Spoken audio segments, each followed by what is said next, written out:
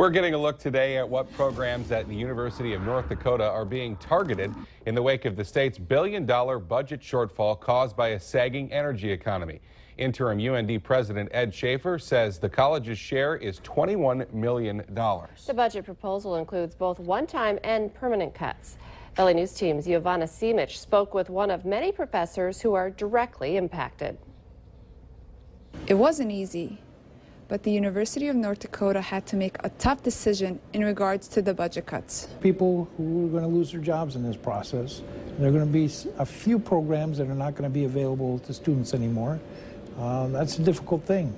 As of now, the cuts are just recommendations, and the president has until April 26 to make a final decision.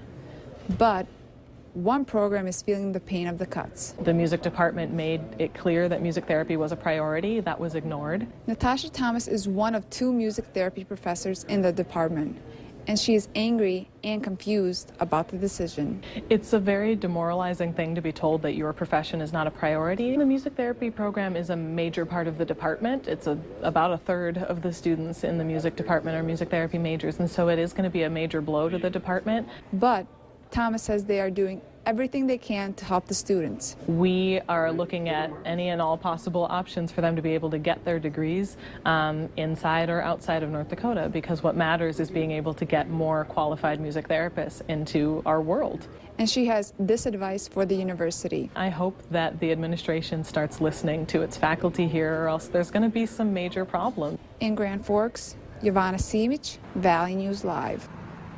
Schaefer will listen to comments about the proposed cuts during a public forum tomorrow. It goes from 1 to 3 p.m. at UND's Memorial Union. And if you'd like to look at the budget details, just go to valleynewslive.com and click on this story.